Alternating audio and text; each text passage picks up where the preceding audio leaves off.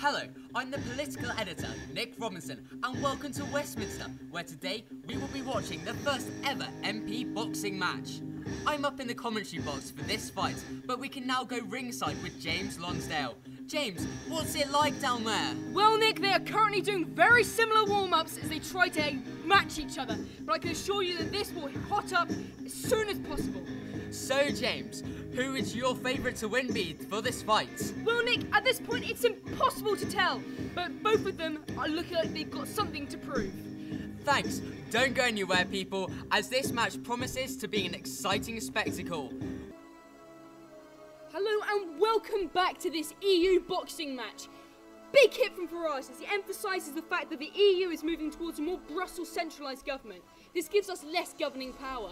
That is a very good point, but Nick Clegg's coming back, really showing the fact that UK has the largest single market, bigger than the US and Japan combined. We really benefit from this £11 trillion market.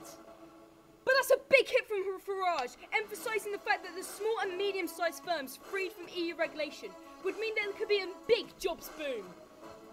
Oh, but a massive blow from Nick Clegg there, just emphasising that the UK has 1% of the world's population and 3% of the global income, and they're finding it increasingly difficult to voice our opinion due to the EU. That's a huge, big point there. Oh, but wait! Oh! Big hit from Nick Clegg to end the match. Cracking match there. But unfortunately, Vercoe walks away as the loser. Good night. 7.5 million jobs were created between the introduction of the single market in 1992 and 2006.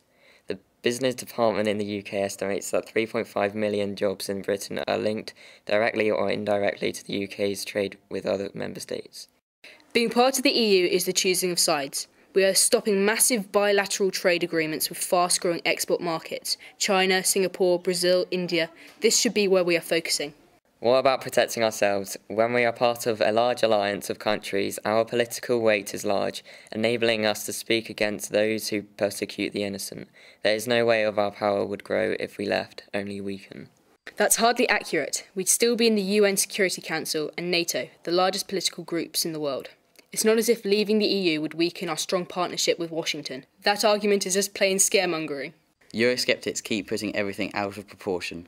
Businesses for New Europe's research show the contribution is nothing compared to the benefit of fewer export cases from tax and keeping EU banks in the UK.